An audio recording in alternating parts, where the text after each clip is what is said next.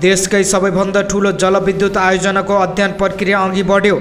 अध्ययनको जिम्मा कुलमान घिसिङलाई दिने। दर्शकबिन नमस्कार। जलविद्युत आयोजना सम्बन्धी नयाँ अपडेटमा तपाईहरूलाई स्वागत छ। तपाईहरू यति बेला हेर्दै हुनुहुन्छ नयाँधार खबर। नयाँधार खबरको साथमा छु म सुभाष विषी। तपाईहरूले अहिलेसम्म हाम्रो यस च्यानललाई सब्स्क्राइब गर्नुभएको छैन भने सब्स्क्राइब गरी सँगै रहेको बेल आइकनलाई क्लिक गर्न नभुल्नुहोला। साथै यो भिडियो तपाईहरू कुन ठाउँबाट हेर्दै हुनुहुन्छ त्यो पनि तलको कमेन्ट बक्समा कमेन्ट गर्नुहोला भन्दै आउनुहोस् अब लागौँ आजको विषयवस्तुतर्फ। नेपालमा हालसम्म पहिचान भएका मध्ये सबैभन्दा ठूलो जलविद्युत आयोजना कर्णाली चिसापानीको अध्ययन आगामी 3 वर्षभित्रमा सक्ने गरी नेपाल विद्युत प्राधिकरणले प्रक्रिया अगाडि बढाएको छ। सरकारले सो आयोजनाको महत्त्वपूर्ण अध्ययन गर्न प्राधिकरणलाई जिम्मा दिएको छ। ठूला आयोजनाको काम अगाडि बढाउने, ऊर्जा सुरक्षा तथा बाढी नियन्त्रण र पानीको जोहो गर्ने लक्ष्यका साथ सरकारले रणनीति महत्त्वको सो आयोजना अगाडि बढाउन लागेको हो। ऊर्जा जल स्रोत तथा सिँचाइ मन्त्रालयको प्रस्तावमा मन्त्री परिषदले गत कार्तिक 23 गतेको बैठकले सो आयोजनाको समग्र पक्षको अध्ययनका लागि प्राधिकरणलाई जिम्मा दिएको हो। प्राधिकरणको सिप क्षमताको प्रयोग गरेर आयोजनाको विस्तृत अध्ययन गरिनेछ।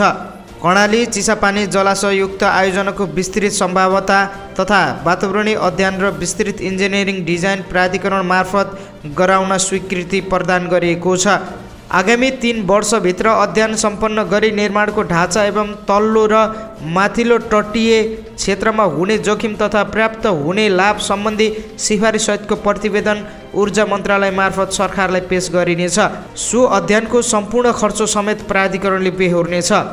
सरकारको निर्णय लगत्तै प्राधिकरणले त्यसका लागि आवश्यक तयारी थालिसकेको छ। ऊर्जा मन्त्रालयमा केही दिन पहिले भएको छलफलमा प्राधिकरणका कार्यकारी निर्देशक कुलमान घिसिङले सो आयोजनाको अध्ययन गर्ने जिम्मेवारी पाउनु पनि आफूहरूका लागि महत्त्वपूर्ण विषय भएको बताएका थिए।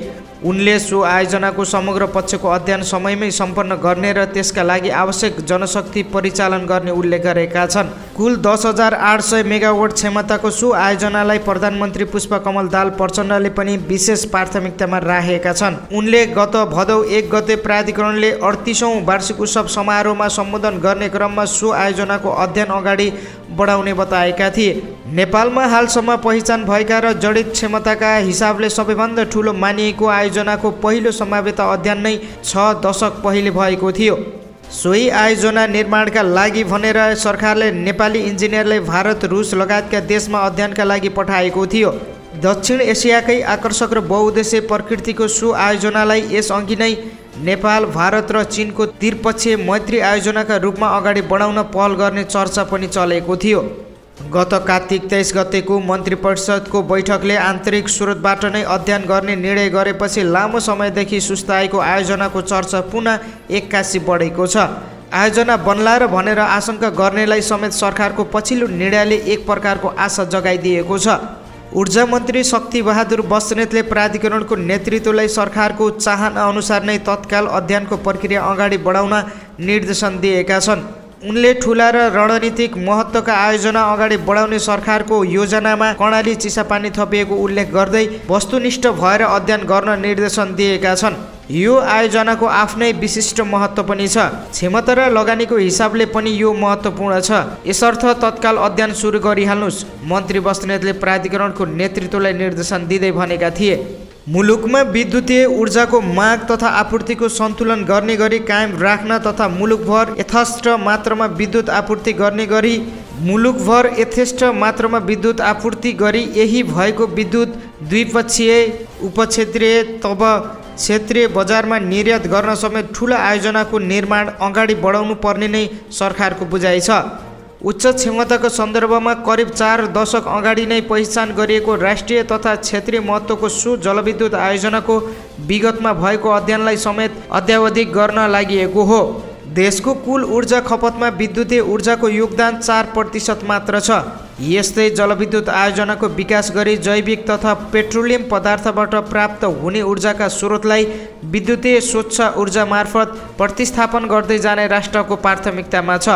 देशमा ऊर्जा सुरक्षाको प्रत्याभूति गर्नु, जैविक तथा पेट्रोलियम स्रोतबाट स्वच्छ ऊर्जा रूपान्तरणमा फड्को मार्ने अन्तर्राष्ट्रिय प्रतिबद्धता समेत पूरा गर्न सघाउ पुर्याउने लक्ष्यका साथ कर्णाली चिसापानी अगाडि बढाउन लागि ऊर्जा मन्त्रालयको भनाइ छ।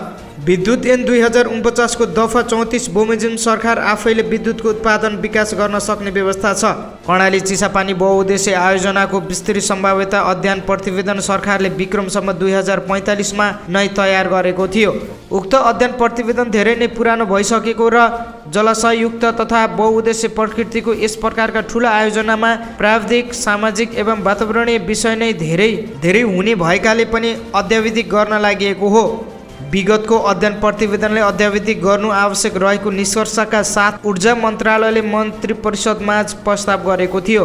दुई पक्षीय तथा क्षेत्रीय दृष्टिकोणबाट समेत रणनीतिक महत्त्व राख्ने यस आयोजना सरकार आफैले पूर्ण रूपमा अपनत्व लिएर अध्ययन तथा विकास गर्नु उपयुक्त हुन्छ भन्ने सरकारको सोच रहेको ऊर्जा मन्त्री बस्नेतको कथन छ।